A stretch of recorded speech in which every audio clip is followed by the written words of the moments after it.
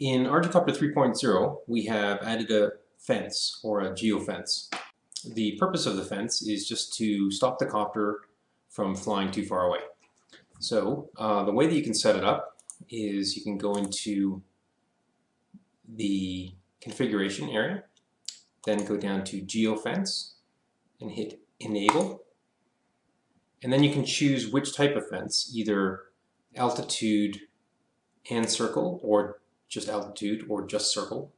Normally you just want altitude and circle. Then you can decide what action you want. At the moment it is just report only, or RTL or land. So normally you'd want RTL or land, otherwise it's not going to actually do anything when you cross the fence. And then you can select the max altitude, which is in meters, so 100 is 100 meters, and the max radius, which is by default 150 meters. And this is the radius from home. Now to explain a little bit better how the fence works, so you can imagine that right in the middle we have home, and we have set up the circular part of the fence to be 150 meters.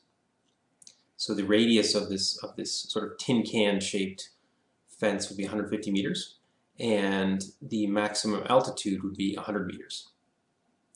So what will happen is you can fly around in any mode, auto, loiter, manual, or stabilize, acro, whatever you want. If your copter goes outside of this 150 meter fence, then it will switch into RTL mode, and it will hopefully start trying to come home. Now at any point you can retake control. And to retake control, you would just change the flight mode on your transmitter. So on this transmitter, I have it set up so that bottom position is stabilize, middle is loiter, and top is auto. So say for example I was flying in stabilize mode and I breached this fence, then it would switch into RTL. I could then switch into loiter, of course, by putting the switch in the middle position. But if I actually wanted to recover in stabilize mode, then what I would do is first switch to loiter for a moment, then switch it back to stabilize mode. One other interesting thing about the fence is what happens if you cannot regain control. So say for example the copter crosses this 150 meter barrier. You try to retake control in stabilize mode, but you're unable to. The copter keeps on flying away.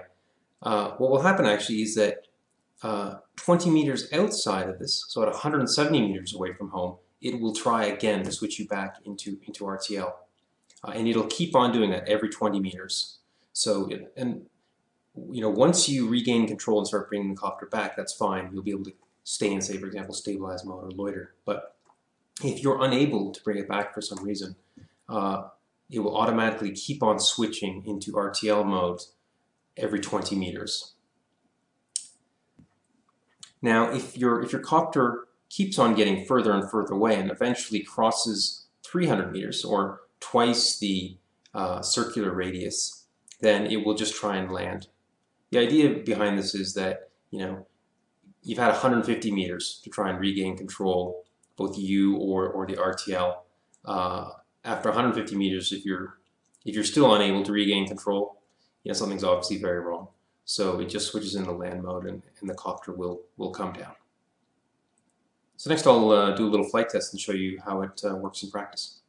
Here's my quad in stabilize mode. I've set the fence to be just 20 meters. Off we go. Bang. It just hit it, switched to RTL, and now it's returning home. I'm going to retake control and try again. There, hit it again.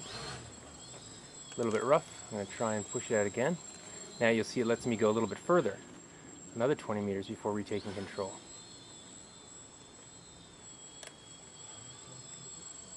I've retaken control in loiter mode. I'm going to try going even further.